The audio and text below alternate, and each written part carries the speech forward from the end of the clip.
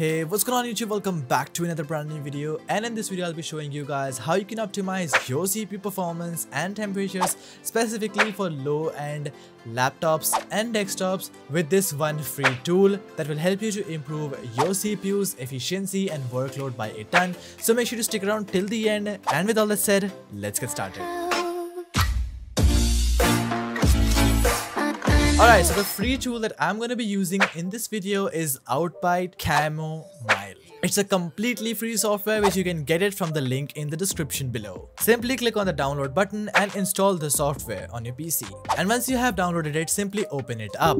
And once you open it up, the application interface should look like this. Now this is all the application has got. On the bottom section, you'll see the CPU clocks, which is the current and base clock that is CPU is running on. Right after that, you'll find this settings gear right over here. Click on the settings button, and then over here you can launch this app on PC startup, but I won't recommend that. You can always launch this app on a cooling mode, and you can show the temperature in tray in Celsius. Once that is done, simply click on apply changes. Then go over to the control section and make sure that show detailed information is turned on, show CPU clock speed is turned on, and then if you want, you can always use a key combo. That is it for the settings. Now, the best part about this application is that it is very simple and very convenient. Now, if you simply click on this enable cooling mode, it will instantly drop your CPU temperature.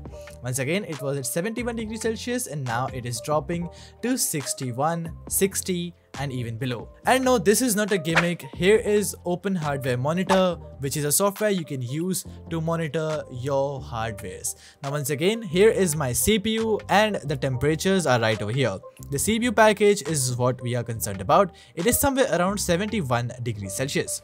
Now, as soon as I turn on the cooling mode, it starts dropping down. This is not a gimmick, it absolutely works very well. However, there is a 1 second delay in the update. The temperature in Open Hardware Monitor gets updated at least 1 second earlier than the software, but it is completely accurate. Once turned on, Camomile will instantly start reducing your CPU temperatures effectively. Seems it works pretty well. So what it basically does is it uses smart technology to reduce workload on your CPU and optimizes power consumption, which helps you to reduce your CPU temps and also reduce fan noise. However, the application itself says that if turned on cooling mode to reduce your CPU temperature and fan noise, this may slow down some processor intensive applications. And this concerns me because some games like Valorant are highly CPU intensive. So I'll be dropping in the game and see if this actually helps you to increase your FPS or it decreases your FPS, and you're not going to believe me. Here I am playing Valorant without and with Camomile running on my PC, and on the top left section you can see my real-time FPS. Enabling Camomile can lead 5 to 10% FPS drop, but you can get a super cool and efficient computer running while you play the game.